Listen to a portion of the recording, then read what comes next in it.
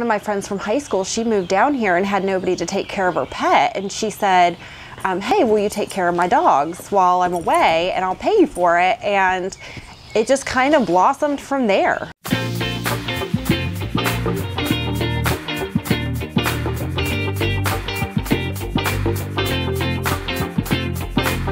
I own two companies, Furbaby Pet Sitters and Furbaby Desserts.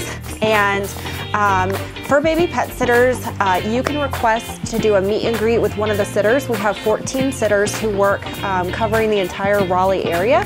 And you can request a meet and greet online or email us through the website as well, letting us know exactly what you're looking for in order to take care of your pet. The whole Furbaby team who we've met is amazing. Audra has made it so easy for us to feel comfortable leaving Lily. I think Lily loves Audra as much as she does anyone. And we just feel really confident that she's happy and well taken care of, and they've always just done an amazing job.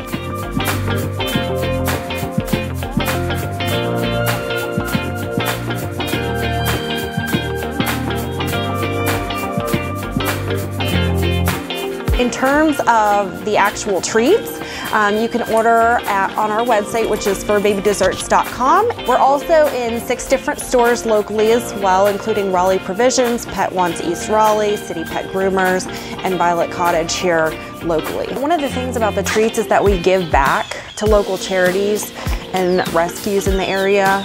So that's part of it too, is we give 3% back to, 3% of sales each quarter back to a rescue or shelter that's local to help dogs in need. Both my companies are involved with Shop Local Raleigh.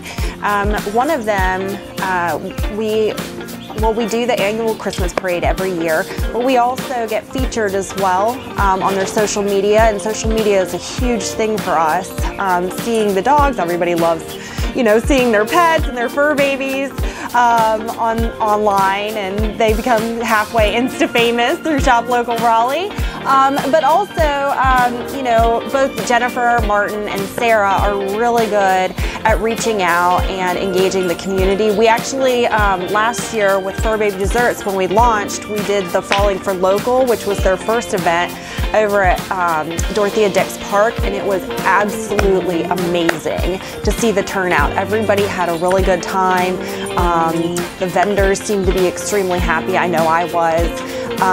And it was just a really cool family event.